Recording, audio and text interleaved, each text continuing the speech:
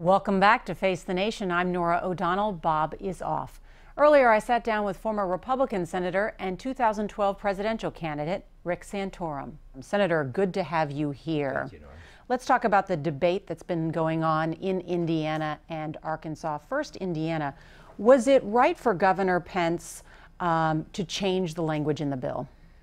I was hoping he wouldn't. I think that the language that he had is better language. This is acceptable language. I voted for this language, so I certainly can't say that it's a bad bill. It's a good bill, but it doesn't do a lot of the things. It doesn't really open the debate up on some of the more current issues. I think the current language that the federal law is and now Indiana is has been held pretty much to have a pretty limited view of what religious liberty, religious freedom is in the workplace. And I think we need to look at, as religious liberty is now being pushed harder, to provide more religious protections, and that bill doesn't do that.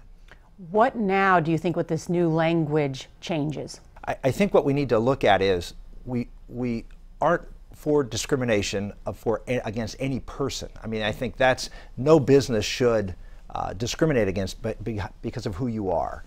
But it should have the ability to say we're not going to participate in certain activities that we disagree with from a religious point of view. I don't think, frankly, either bill does that, but the second one, the one that Governor Pence backed away from, moves toward that. In fact, here's what the language says. It makes clear that the law does not allow businesses to refuse services, facilities, use of public accommodations, goods, employment, or housing to any member or members of the general public based on race, color, religion, ancestry, age, national origin, disability, sex, sexual orientation, gender identity, or United States military service.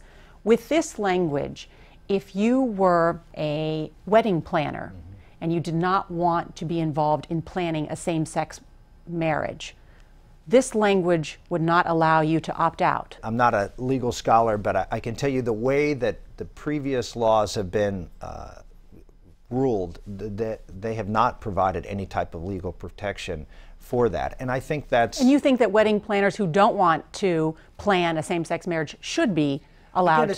It's a matter of accommodation. Tolerance is a two-way street. If you're a print shop and you are a gay man, should you be forced to print God hates fags for the Westboro Baptist Church because they hold those signs up? Should you be forced to do, should the government, and this is really the case here, should the government force you to do that? And that's what these cases are all about. This is about the government coming in and saying, no, we're going to make you do this.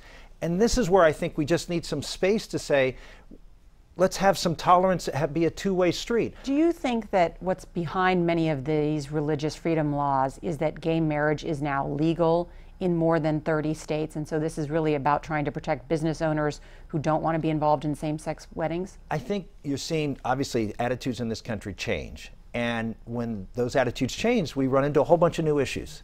And so the question is, how do we deal with that? And respecting people on both sides of the issues.